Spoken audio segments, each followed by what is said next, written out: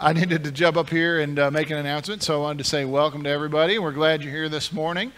We are really thrilled that we have such a great crowd on this beautiful fall day at the beginning of fall break. A lot of times this is a Sunday when there's just not a ton of people here, a lot of people out of town, but we got a great group of smiling faces, and so we're glad everybody's here.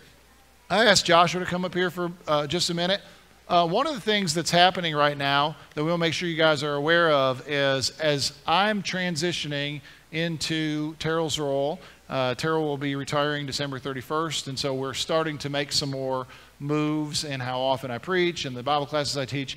We're also transitioning some adults, Ryan and Joshua and Trey and their families, into working with the youth. And so Joshua wanted to mention a couple things that are coming up for the youth that are really important. Yeah, so we will be doing Celebration. It is the 4th, 5th, and 6th weekend. As you know, it's a wonderful weekend for the youth, but it's also traditionally in the past been a wonderful weekend for those that want to chaperone. So I need some volunteers to come, especially ladies. I'm going to be involved as well. I'll be working a little late on Friday night, but then joining Friday and staying all weekend with the boys. And I'm also going to need some girls. Blair? November 4th, 5th, and 6th. It's going to be held up at the Kentucky Dam Convention Center. And Ryan and Trey are going to be the big dogs on the sound and the lighting and Tyson is going to be doing the light. Thanks, Ryan, too. Tyson's going to be there, too, so it'll be a good time to see him. But I need some volunteers for the youth. I'm sure I can count on Abby. We'll be helping with the ladies. We'll be staying. The cabins have already been booked. But come to me and let me know if you're interested. Youth, come to me as well. Also, we're doing our trunk or treat the 15th. Right? Yep, the 15th. I've encouraged on the last Something's Happening that we're trying to fill up my whole driveway. I've been wanting to do that the whole time, and we've only gotten like 5 on each side, and I'd love to do the whole driveway. You don't have to decorate your car. Just bring candy and park, and the kids will go down. But if I can get you to decorate, throw some kind of skeleton or something in the back of your trunk. But we're going to be going back and forth down the driveway. We have a fire and a hayride. And it's just a ton of fun. Not at the same time. There's they're separate events. Well, if we do that, Ben will be there to help out. But we've had games in the past. It's just a ton of fun. We will provide hot dogs and buns. If you could provide anything else that goes with that. If you want chili, great. If you want chips, whatever. Just bring whatever you have and come and join us. It starts at 5 and then ends whenever you want to leave. So thank you so much. Yeah, I really encourage you to come to that. It is really a lot of fun. I've done a different. That'll be standing for the Something's Happening for October. Yeah, that'll be the Something's Happening for October. So please mark your calendars to come to that. I also want to give you a quick update about what's going on around the building, which you've seen. I want to. I don't even know if Flint is here. Is Flint here? Is he here somewhere? Rand is here. Flint has worked so hard on the front, and so Randa can share our appreciation with him. Let's give him a round of applause. That you can tell him He saved us a ton of money by doing that, and now he's, I think, going to bring some fill dirt, and we're going to seed that, and we're going to have grass out there. We won't have cement until later. The cement has to wait. The gravel's got to compact and all that, but it's coming along. Glen's been working on it. Other people, Royce is working on a project. And I want to just highlight, we believe that if people do a really good job, they should be recognized. So our painter, Steve Settles, that we hired, he's the same guy that did the brick in here. He's done the whole building. He's come back several times to do touch-up and these windows. And I just want to tell you all, he's been fabulous. He's been great to work with. So we highly endorse Steve if you need a painter. But we just want to make sure if you know Steve or if you run into him to tell him how much you appreciate it. Because this was a big job, very expensive job. He was very affordable and has been so easy to work with. So we're grateful for him. We've got the electricians have been out here. And if you notice, there are new lights on this side of the building that shine out into the parking lot. No more conduit. It all goes up into the soffit. And those lights are, there's 4 of them instead of 2, and they're twice as bright. So the parking lot's going to be more secure at night. They're going to be adding them to this side. They're going to be adding cans along the front. So we're really grateful. They're also doing some work in here so we can get some better stage lighting. And so we're very grateful for what they're doing, as well as putting some new lights over the van to keep that secure at night. So lots of things happening. We're still maybe a month away from the gutters and stuff, and the architects are working on drawing and getting the state to approve the plans for the bathrooms and the porch. So we're going to try and keep you updated. If it's redundant, I'm sorry, but we want you guys to know what's happening. Feel free to ask any questions at any time to any of us that are involved in that project. I think that's everything we wanted to cover this morning, but we do want to do one thing before we start singing, and I didn't tell Glenn about this. We hadn't done this in a while, but it feels like the right morning for it. Take about a minute and get up and shake a hand, give somebody a hug, welcome them, tell them you're glad that they're here.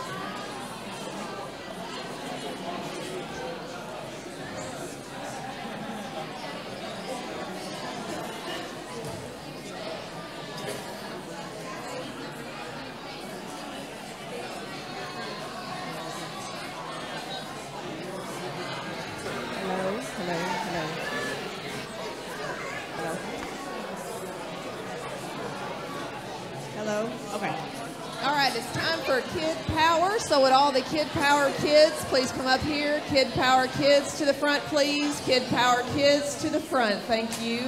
Thank you. And again, Kid Power kids to the front. Kid Power kids to the front. Please have a seat along the bench. Thank you.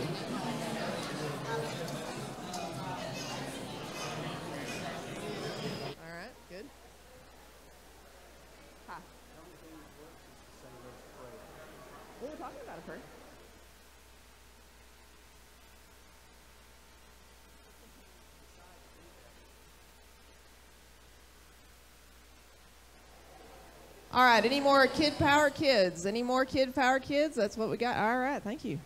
Hello, everybody. How y'all doing? Y'all all right? Okay. Okay, so stand up if you've ever heard anybody say a prayer before. No, y'all haven't ever heard anybody say a prayer ever in your whole life? No? That's what I thought so. Okay. All right, sit back down. Okay, now stand up if you've ever actually said a prayer. Okay, well, I mean, if you haven't, that's okay. I mean, you're young. Okay, so people who have, y'all can sit down. People who have said a prayer, who taught you how to do that? Your dad? Okay. Your aunt? Okay, good. Who about you? Your mom? Your dad? Okay, there you go. Well, today we're going to talk about a very special prayer that Jesus taught to his disciples. You may have heard of it. The nickname for it is the Lord's Prayer. So here's how it sounds. I'll take your shoes off. In a very old version of the Bible. It's actually 411 years old. Y'all know about that? 400 years old. Okay, let me find it. Okay, here we go.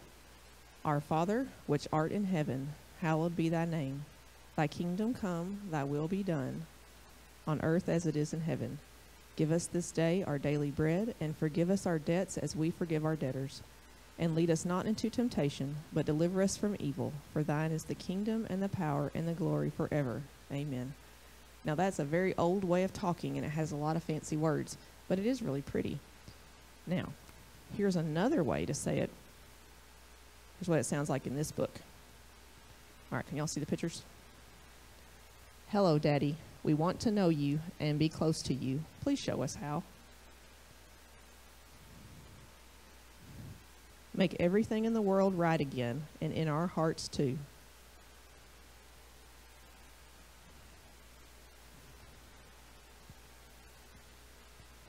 Do what is best, just like you do in heaven, and please do it down here too.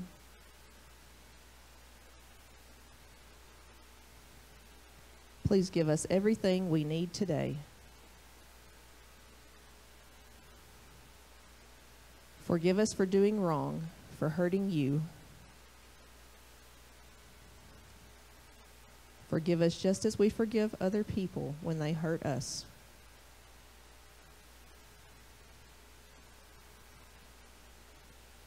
Rescue us, we need you. We don't want to keep running away and hiding from you.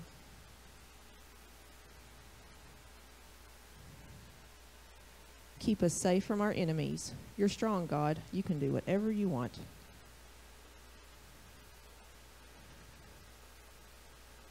You are in charge now and forever and always. We think you're great. Amen. Yes, we do. Now, there are a lot of different ways to pray. Y'all know that. You can say what you think up yourself, or you can use what someone else has written, like that prayer we just read. Or you can mix it up. Any way is fine. God just wants to hear from his kids.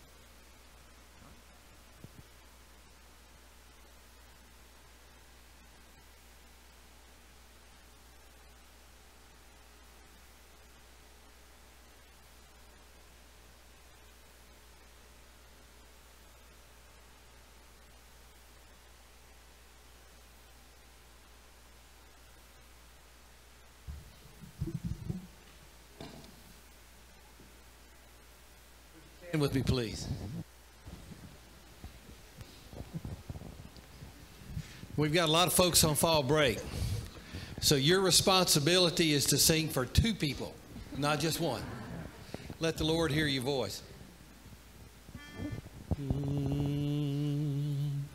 I will call upon the Lord, who is worthy to be praised. So shall I be saved from my enemies. The Lord liveth, and blessed be the rock. Let God of my salvation be exalted. Lord liveth, and blessed be the rock. Let God of my salvation be exalted. I will call upon the Lord, who is worthy to be praised. And so shall I be saved from my enemies. The Lord liveth, and blessed be the rock. Let God of my salvation be exalted. The Lord liveth, and blessed be the rock. Let God of my salvation be exalted. I will call upon the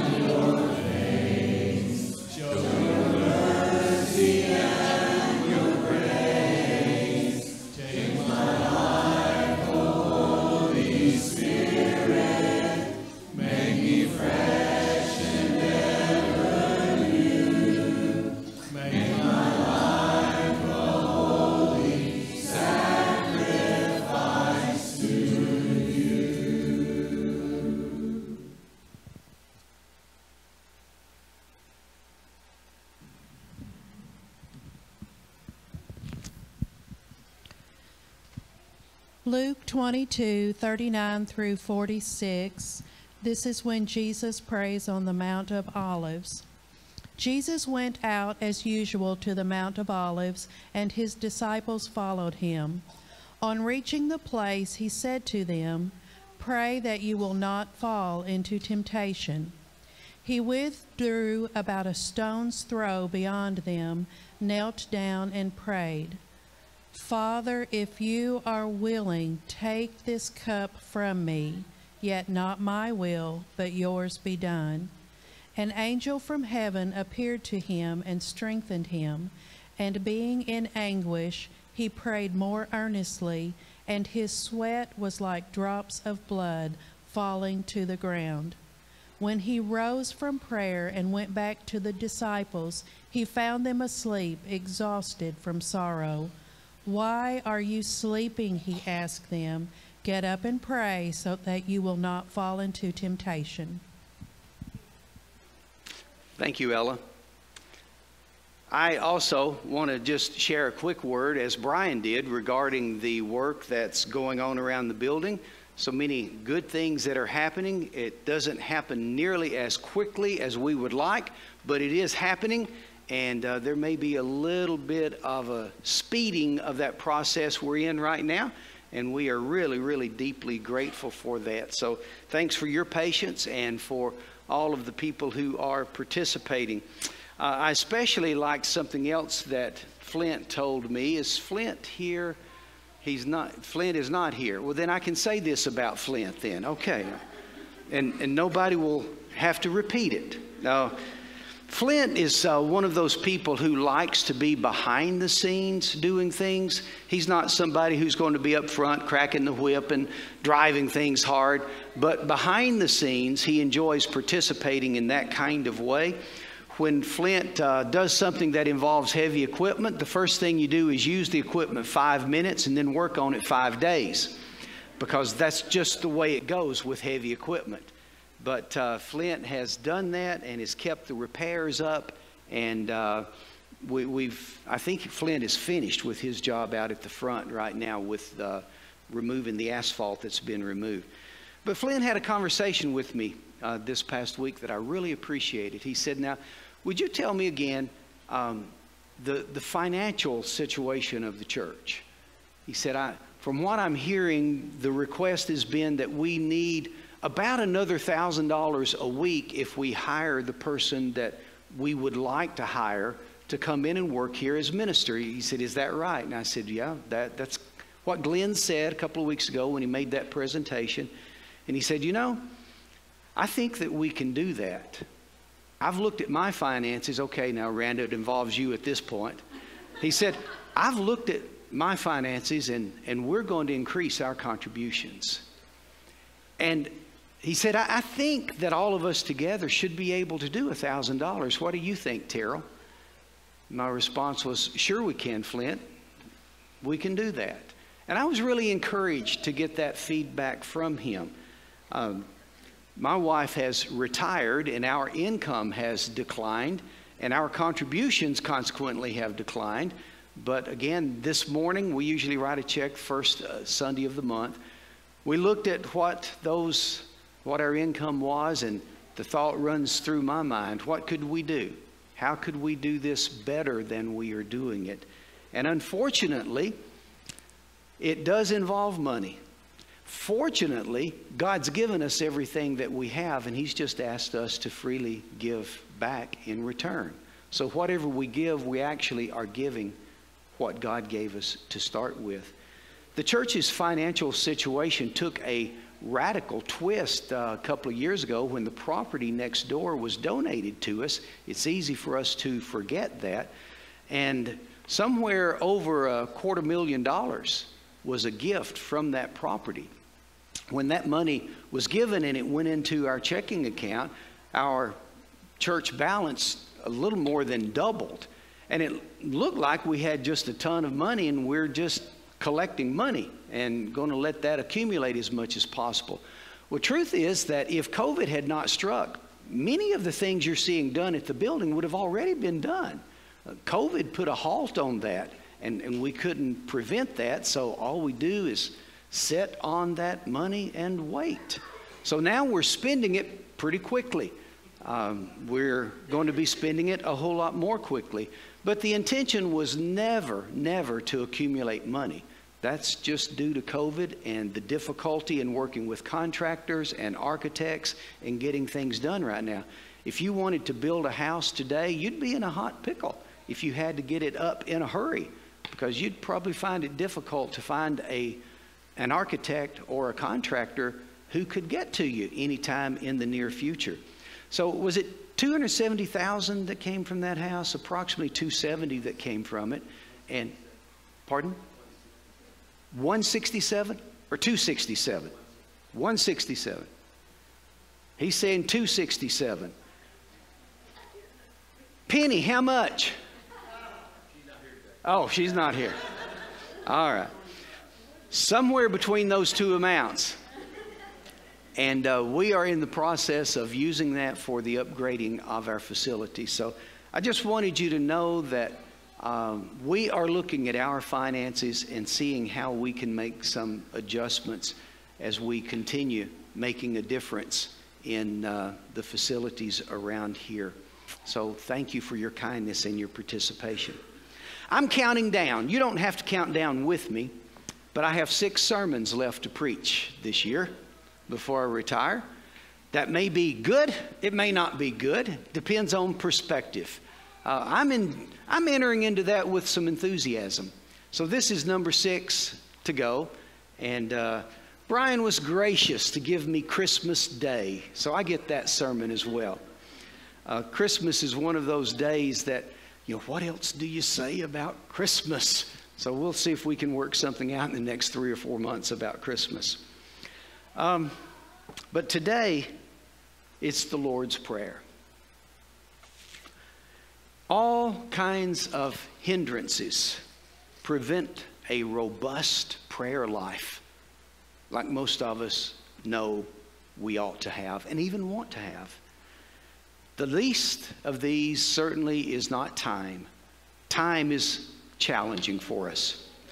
My exercise routine has declined the past couple of months, somewhat due to time. Since Teresa retired and doesn't awaken every morning at 3:07 a.m. as in the past, I found it more difficult to get started early. I was typically in the gym at 4 o'clock, working out for about an hour, and that has changed. And now, if either of us is able to sleep past 4 o'clock, the other one lies there awake, not moving, not wanting to wake the other one up. So failure to exercise between 4 and 5 a.m. makes it unlikely that I will engage exercising at another time during the day. Prayer is a lot like that. Without a routine, it's unlikely to occur. Distraction also stands in the way of prayer.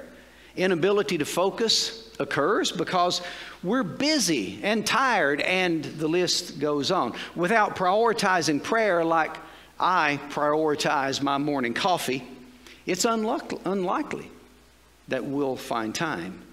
And no doubt many of us work with full plates, sometimes choosing what we do next by listening for what's screaming loudest on our plates. With so much happening in our lives, distraction from prayer can very easily rule the day.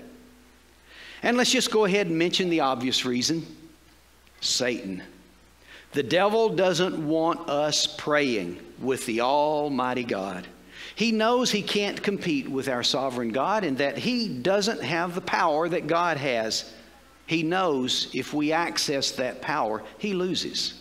So he wants to keep us weak and unfocused, and he clouds our judgment about important things.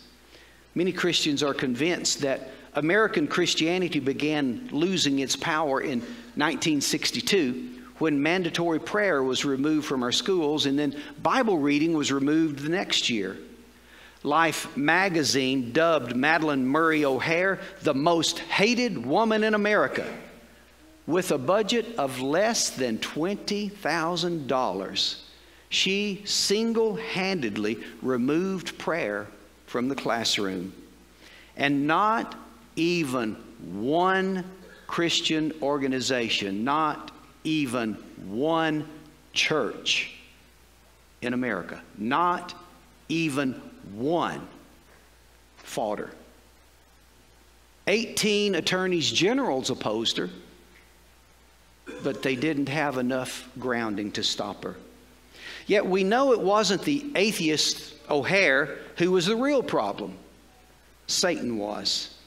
John Stott pondered what he called the illogical paradox, that we love to pray and we feel satisfied when we do, yet respond to 101 other alternatives rather than prayer.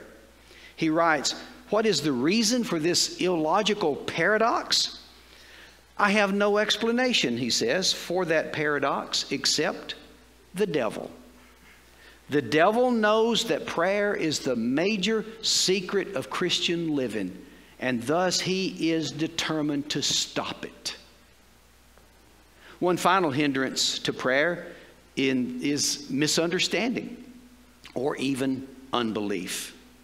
God isn't some kind of celestial Santa Claus who exists to respond to our requests. Yet many believers become disenchanted with prayer because they ask and don't receive as expected, and they feel distant from God or even betrayed.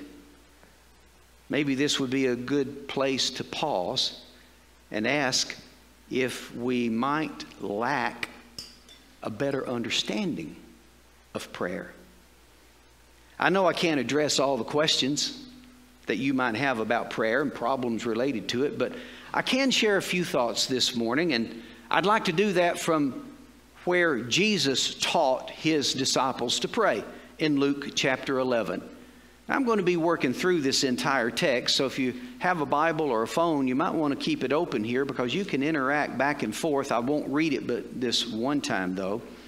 Luke chapter 11, verses 1 through 13, the parallel text to the Sermon on the Mount in Matthew 6, where Jesus taught the more popular form of the Lord's Prayer.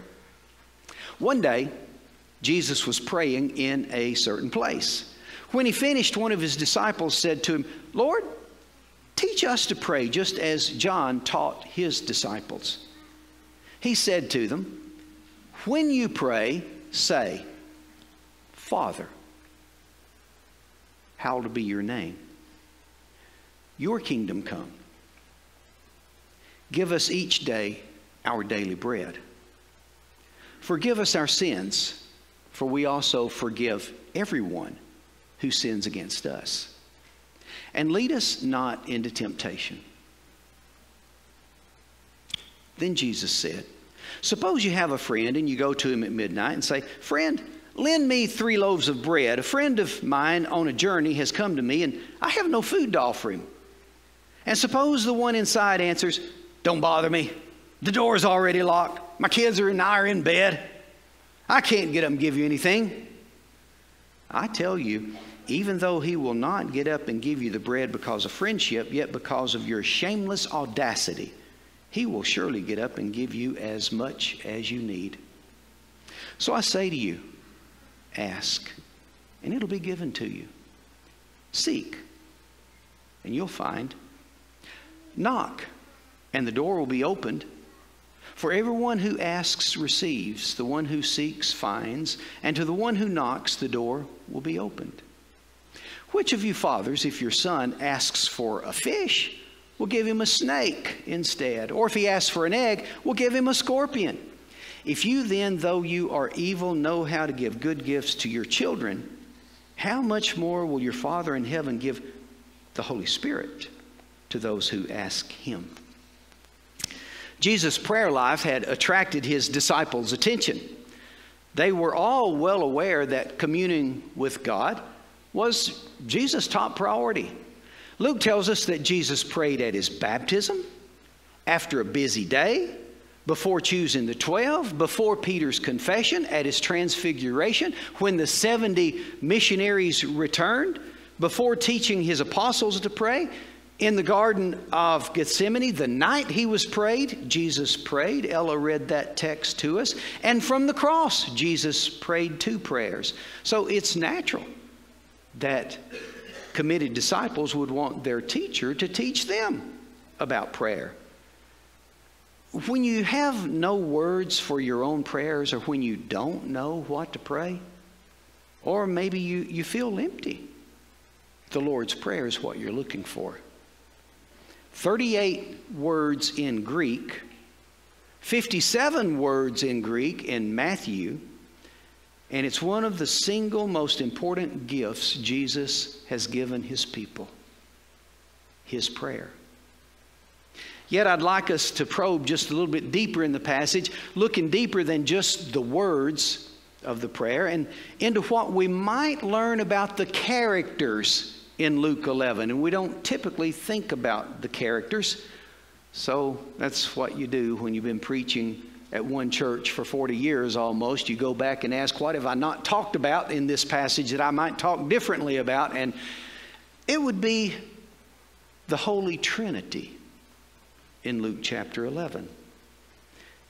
The word I'd like for you to think about in this passage are the characters and how we're enlightened about them. How we're enlightened about Jesus, the Father, and the Holy Spirit. And as we've already seen, this passage enlightens us about the important prayer, how important prayer was to Jesus, and how those closest to Jesus recognized its importance in his life. They knew the vital role it occupied for Jesus. It was one of the things Luke wanted us to notice, which is why he mentioned Jesus' prayer life in a total of 8 chapters in his gospel. I mean, a full 1/3 of the chapters of Luke have something to say about the way that Jesus prayed.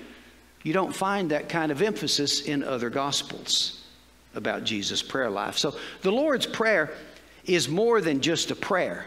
It's enlightenment about Jesus, and it's insight and enlightenment about the Father. The Lord's Prayer enlightens us to the nature of God. In these few words, we learn that God is to be praised above all else. That God the Father is our sovereign Father, who is the source of everything good, and whose kingdom rule make other kings look pathetic. He owns it all. We need God's kingdom, Jesus says. We need the benevolent reign of God in our lives. God's kingdom is a resource that can't be purchased, but is readily free for the taking as a gift from God. And it's all about what humans need for survival. Even more, not just survival, but to be able to thrive on the planet that God created for us, a place for us to live in his presence. In the Father's kingdom rule, we find divine protection, unmerited grace, unlimited resources, precious gifts. Everything good is what we receive in his kingdom. So when we pray for his kingdom, we're asking for the fullness of God's rule to come into our lives, which means we're praying for the complete rule of God to come, not just in our lives, but everywhere. It's a prayer for the end of the world. It's a prayer for the renewal of all things. It's a prayer for the new heavens and the new earth to come. We pray that God will renew everything and help us to want that renewal more and more and more with every breath we take. Another priceless gift humans need is food. God's storehouses are filled with food, far more than we could imagine, and the good news is he's eager to share it. What he wants us to recognize is that it comes from him as a gracious gift that sustains life. God could have made us so that we might function without the need for food. I don't know what that would have looked like exactly, but because God is sovereign, I'm confident he could have done that if he had wanted to. Yet he made our bodies so that we need food. Every few hours, we need to be replenished. Eat breakfast at 7, and by noon, we're all thinking about the same thing. Eat at noon, and about 5 or 6, we're thinking about it again. And probably before we go to bed, that ice cream sounds good. God made us this way so that we will not forget that we need Him because He has all the food. Hunger here drives us to God here. And it's something we should never, never forget. He is the source of all nourishment. So certainly we should keep asking God for generous distributions of food, because if He doesn't give it, there won't be any. But we also need help with our failures. Sin that incessantly attacks and destroys. All of us have failed and will again fail to honor God as we ought. We know how much we need God, yet there are times we act as if we can provide for ourselves quite well without Him, and that doing things the way we would prefer to do them is the better option. Hopefully we quickly learn about the misdirection Satan has thrown at us and how he's covered our eyes so that we can't really see, so that we'll very quickly ask God to forgive us for the sin of Adam that has become our own. Just think about how audacious it is to borrow money from someone and to go to that person and say, I'd like you to forget that I owe you anything. Those are the shoes that a sinner feels. When he's done something against God, which is the object of all of our sins, our sin is against the sovereign God, and only He can forgive. How bold to ask for that. And yet God says, please do. I want to give it. This part of the Lord's Prayer, though, comes with a caveat. Those who ask for forgiveness must be a forgiving people who forgive others who sin against them. We've all been offended. If you're in a relationship with someone long enough, it usually takes about 1.5 minutes, they're going to hurt you, even as you will hurt them. Relationships can continue only on the basis of mutual confession and forgiveness. God models for us how to keep relationships alive and growing. It's done by forgiveness of one another. And finally, the Lord's Prayer tells us we need the kingdom power to keep temptation at a safe distance. The prayer begins with the sovereign kingdom of power of God and concludes with an enemy from whom we need deliverance. We know that God made us, that we belong to Him. My body is God's body. He made it. So God defines the boundaries for those bodies. What we do with them and what we do not do with them, it is God's to define. I'm His creation. Only God has the authority to declare the function of things for that He made with His own hands. Consequently, we desire as His people to live within His purposes and to pray for deliverance from temptation that lures us out of His purposes, acting the way that we want to act in ways other than God designed. We know the Bible is our final authority for defining right and wrong, regardless of how strong our urges might be to the contrary. We honor the God who made us. The kingdom is under attack, and those seeking it must pray for food for the present, forgiveness from the past, and deliverance in the future. From the Father to the devil, from heaven to hell, in these requests we connect with our resourceful, gracious, sovereign God who loves us and is eager to provide everything we need. So what else do we need to know? We've been enlightened about Jesus' prayer life, and we've been enlightened about the God who provides, and that should be enough. But Luke tells us Jesus had a little bit more to say about the Father. There's some more enlightenment that we need. Not so much about prayer, but about the God we pray to. He wants to enlighten us about God's passionate devotion to His people. So Jesus tells us a parable about a man who had an unexpected guest to arrive late one night. He went next door to one of his neighbors and asked to borrow some bread to feed his guest. And it's not because the guy was beating on the door and wouldn't stop, but it's because of the hospitality of the one inside the house. If you'll look at footnotes in some Bibles or in some study Bibles, it will give that distinction. It's not the pounding that causes the man to open the door. It's the heart of the one inside who opens the door. Remember the movie Lone Survivor? Based on one of our Navy SEALs team's experiences in Afghanistan in 2005. It illustrates well what I'm talking about. All members of the team had been killed by Taliban soldiers except Marcus Luttrell, played by Mark Wahlberg. Some Afghan villagers found Luttrell's badly wounded body and took him into their home to take care of him. Why would they do that? Because hospitality is highly prized in Middle Eastern culture. The Afghans felt obligated to take care of Luttrell, even at significant risk to themselves.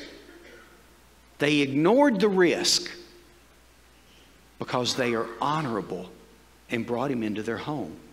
Most English translations assume the neighbor gets out of bed and gives bread to the man because he won't stop pounding at the door. However, everyone who has any experience with Middle Eastern culture knows that's not the way their culture works.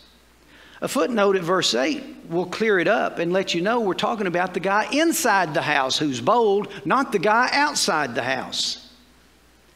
So he gets up, opens the door for his neighbor, and gives him bread. One of my former professors, one many of you have met and know quite well, Everett Hufford, spent years as a missionary in the Middle East. And he wrote an article about this particular parable in the Lord's Prayer. In that article, he explained Middle Eastern culture and how most translations completely miss the culture in the way that they translate it. It would be shameful to refuse hospitality to someone in need. It would be embarrassing to the whole community, giving the whole community a black eye if you denied hospitality to a stranger. Because he is a man of honor, he gets up even though his kids are asleep, even though it's midnight, even though he's going to wake up all of the animals that are in the house with him. They'd bring their goats, sheep inside at night. Even though he's going to wake everything up, he would get up and give the man knocking the bread because he is honorable. And he has the bread to share. Let's reflect a little bit and see if we can be enlightened about God. God doesn't answer prayer because we relentlessly pound at his heart, trying to figure out just what kind of heartstring to pull on so God will listen to us. God answers our prayer, even the simplest, briefest prayers, because he is a God of honor. He made us. He has our resources. He knows he's the only one who can answer that prayer. Nobody else controls the world's resources. Only he. And God is an honorable God who owns everything in heaven and on earth. And he loves us. He's gracious. It is unthinkable that you could pray to God and he would not answer. It is unthinkable. it is an insult to God to think He would not hear us. But I got to confess that both prayer and God's response to prayer is a mystery for me. I can't fathom it completely.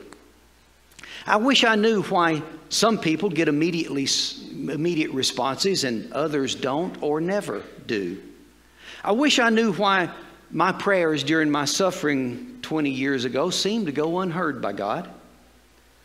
But then I've prayed for others and got really fast response. Last week, Teresa and I called Jonas Roberts and we prayed together for good test results for Jonas when he had his heart cath. He got good test results. But other times I've prayed and I didn't get what I asked for. Jesus understands my frustration. He understands having some prayers answered and others ignored. And yet He prayed some prayers that were not answered. Remember these? Take this cup from me. Remember this one? My God, where are you? Remember that one? There was no voice from heaven like there was at His baptism. But here's what I believe. God loves me far more than I understand. And God is honorable far more than I can fathom. Honorable fathers don't give snakes when their sons ask for fish, and honorable fathers don't give scorpions when they ask for eggs. God gives good gifts to His children. It would be shameful to God for Him to do otherwise. So here's my conclusion. I believe if I were God, I'd be running the world exactly as God is running it right now. If I were God. God is infinite. I am not. From His high and lofty position, He sees and acts beyond my ability to understand. I'm only thinking about me. God is thinking about billions of us at the same time. And He loves all of us the same. Here's where I stand, and I invite you into it. I trust God, even when I don't understand Him. I trust Him. And I will trust Him the rest of my life and beyond. I will trust Him. Amen. This passage first enlightens us about Jesus, that prayer was extremely important to Jesus. Then the passage enlightens us about God, that He's our sovereign God. He's our honorable Creator who is eager to respond to our cries for help. And finally, the text enlightens us about the Holy Spirit, the Holy Trinity. Even as evil dads know the difference between good and bad gifts they give their children, God also knows the difference. And that's why He gives good gifts to His children. The best gift. The Holy Spirit is such a gift. The best gift we could have is the presence of the Spirit in our lives. He walks with us. He fills us. He empowers us to live the life that God has created us to live. The Holy Spirit is the divine presence of God with us everywhere we go, everything we do, through every temptation, through every thought. The Spirit of God is there prompting us, urging us, don't, yes, as we travel through life about the things we should or should not do. So the Holy Spirit is the best gift we could have. The gift of God's Son redeems us and reconciles us with God. The gift of the Holy Spirit is the fullness of God that dwells in us and reminds us of how deep and rich the love of God is. Remember from Ephesians 3, Paul's famous prayer, "For this reason I kneel before the Father, from whom every family in heaven and on earth derives its name. I pray that out of His glorious riches He may strengthen you with power through His Spirit." in your inner being, so that Christ may dwell in your hearts through faith. I pray that you, being rooted and founded, established in love, may have power together with all the Lord's people to grasp how wide and long and high and deep is the love of Christ, and to know this love that surpasses knowledge, so that you may be filled to the measure of the fullness of God. There it is. The Spirit at work filling us up so that we can be full of God. So that as we get older, the mysteries about prayer are still there. But they don't discourage you, and they don't frustrate you, and they don't cause you to lose faith. Because you're becoming more like God, and you come to a conclusion that I shared with you a moment ago. I kind of think if I were God, I'd be doing what God is doing right now. Why should God act any different toward us than we act toward our own children when they don't understand? But we act in their best interest. What we need more than anything else in this world is to know that God loves us, that we're not alone, and that what happens to us in this lifetime is not what defines us forever and ever. What defines us is we are children of God. We are His kids. And the Spirit wants to make sure that we never forget that. I'd like to share one insight about prayer that I've developed. It isn't perfect, but it's something you might find of value too. As I get older, I understand prayer to be less about asking God for stuff. I understand prayer to be more of an invitation from God to partner with Him as I go through life. To partner with Him about His values and priorities and the way that I care. We can care about God's honor, and we can desire His kingdom. We can ask that He provide food for billions of people in this world who are hungry and malnourished. We partner with Him. We can ask that He not only forgive me of my sins, but that He would give me passion and courage to tell others about His forgiveness so they could enjoy forgiveness through the blood of Jesus as well. And we can ask that God protect our families, our communities, our nation's leaders from temptation, which is the work of Satan. Anywhere there is temptation in our life, whatever it may be from A to Z, anywhere there is temptation, it is an attack from Satan. We need to see the difference between what God is doing and what Satan is doing in our lives. And we can do this with complete confidence that God hears and answers in better ways than any of us can comprehend, all the while loving us with unfathomable love, filling us with His powerful, comforting Spirit, never, never being distant from us, even when it feels like it. Would you pray with me? Father, hallowed be your name.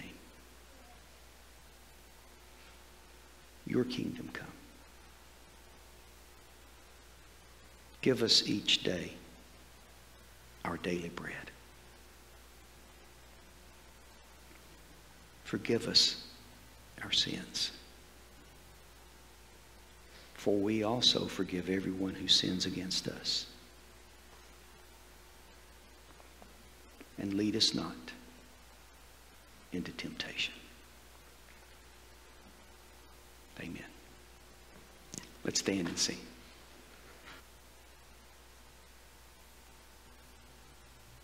Lord, I lift your name on high. Lord, I lift your name on high.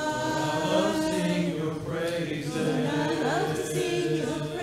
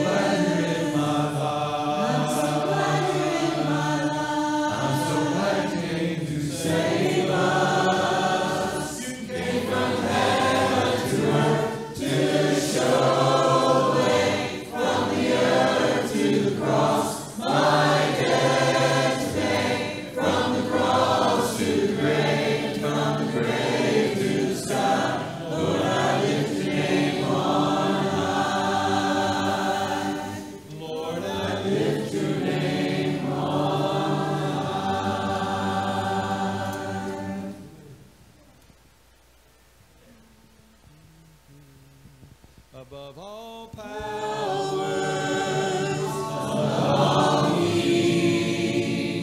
above all nature and all created things, above all wisdom and all the ways of man.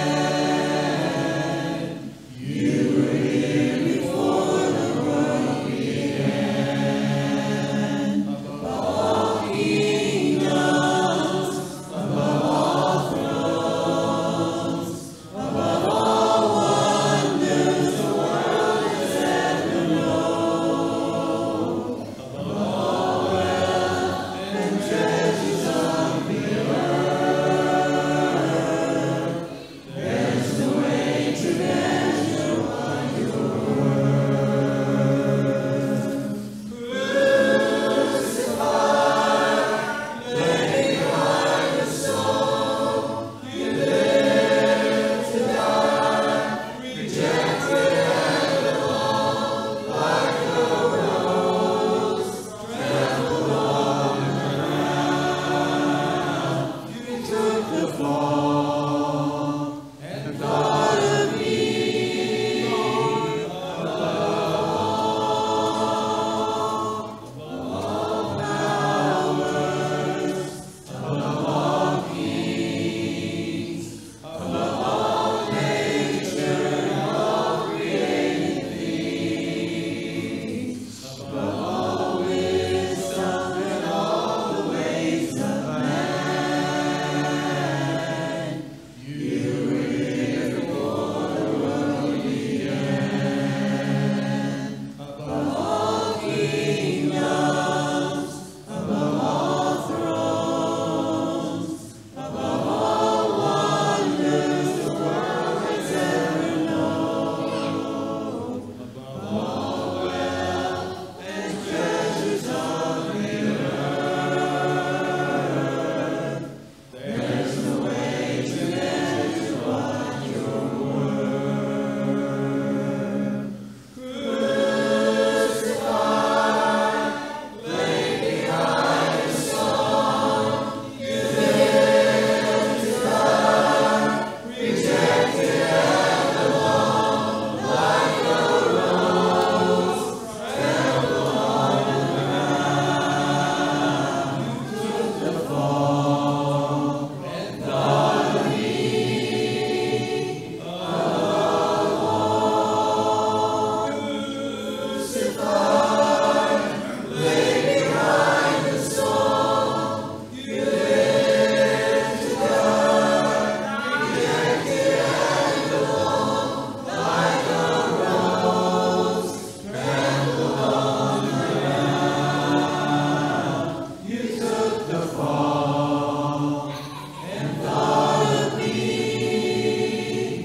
above all.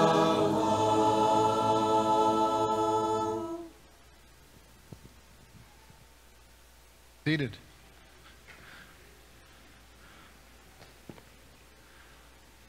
A number of years ago, there was a guy who ran from God. God reached out to him. God came after him, but he didn't want any part of it. And he took off. Just tried to get as far away from God as he could. But his consequences of his actions eventually caught up with him. And as he was faced with the overwhelming consequence of what he had done, what he had chosen, he knew that the only way out was through the water. To get immersed in water. And on the other side would come salvation. His name was Jonah, and this was his prayer. In my distress I called to the Lord, and he answered me. From the deep, in the realm of the dead, I called for help, and you listened to my cry. You hurled me into the depths, into the very heart of the sea, and the currents swirled about me. All your waves and breakers swept over me, and I said, I have been banished from your sight. Yet I will look again towards your holy temple. The engulfing waters threatened me. The deep surrounded me. The seaweed was wrapped around my head. To the roots of the mountains I sank down. The earth beneath me barred me in forever. But you, Lord my God, brought my life up from the pit. When my life was ebbing away, I remembered you, Lord, and my prayer rose to you and to your holy temple. To those who cling to worthless idols, turn away from God's love for them. To those who cling to worthless idols, turn away from God's love for them. But I, with shouts of grateful praise, will sacrifice to you. What I vowed I will make good. I will say, salvation comes from the Lord. I think this is really an interesting prayer that Jonah prays, because Jonah ran from God. And the consequences of his actions demanded that he be thrown overboard into a raging sea. And we often tell the story as if the fish, the whale, whatever it was that swallowed him up was the punishment, but Jonah saw it differently. That was the salvation that delivered him out of the water. That God saved him in the depths. You know, when we come to communion, we tell this same story. We ran from God. We didn't want any part of it. Wherever God pursued us, we pushed back. But God continued to run after us. And when our consequences overwhelmed us, he offered us a path to salvation through the water.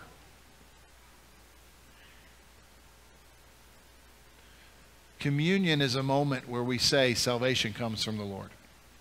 Communion is a moment where we say God, through his son's death, burial, and resurrection, provided a fish. An unexpected Savior.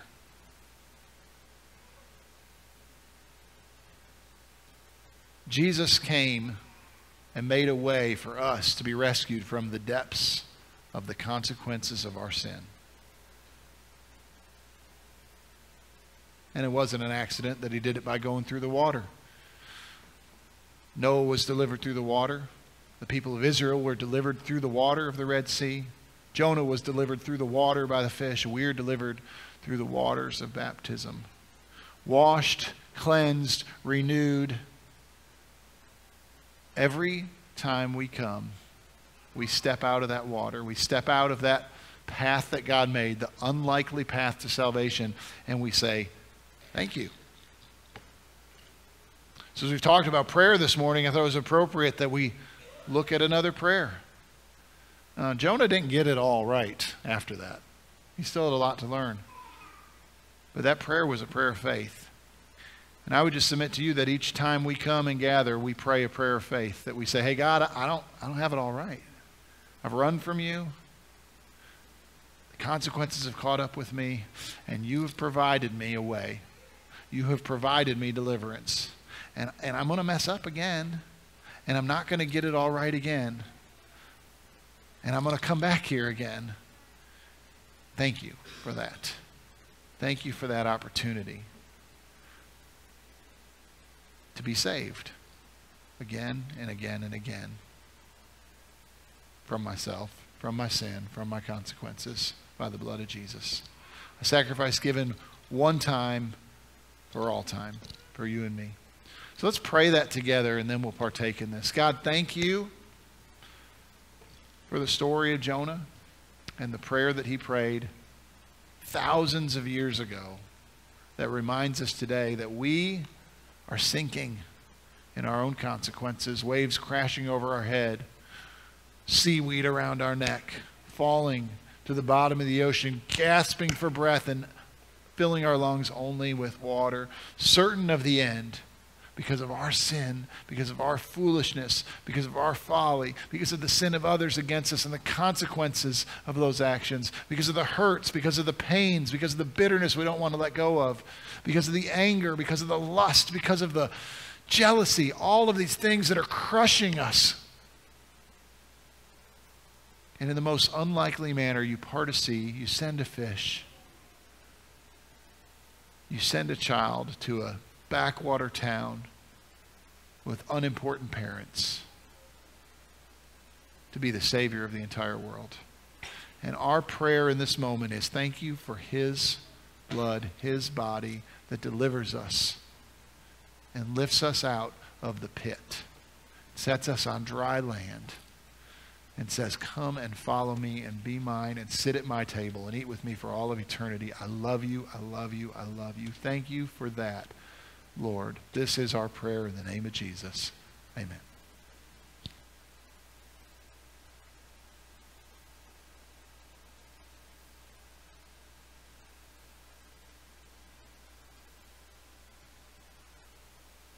Would you stand with me? Agnus Dei, Lamb of God.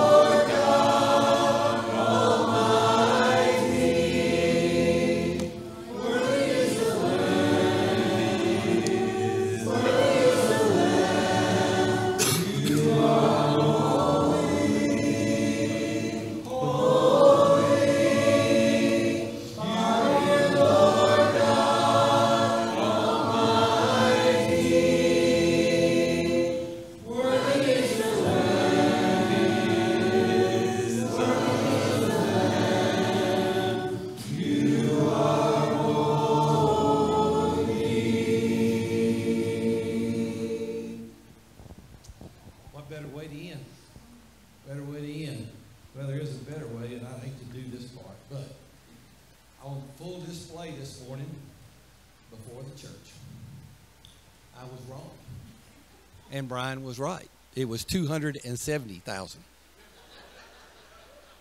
So my senior moment on full display, but it gives an opportunity for reconciliation and forgiveness, right, Brian? Where'd you go? And Terrell was closer to right than I was. And emotionally, I feel better. Why? Not because I admitted all this, because, whoa, we got another 100,000 I forgot we got. Does that make things better? Oh, yeah. Thank you for that. See, I'm already feeling better. All right. Holy, for he is holy. And the scripture says for us as people of the colony of the kingdom of God to be holy because I am holy. So go this week and be holy because he is holy. Thank you.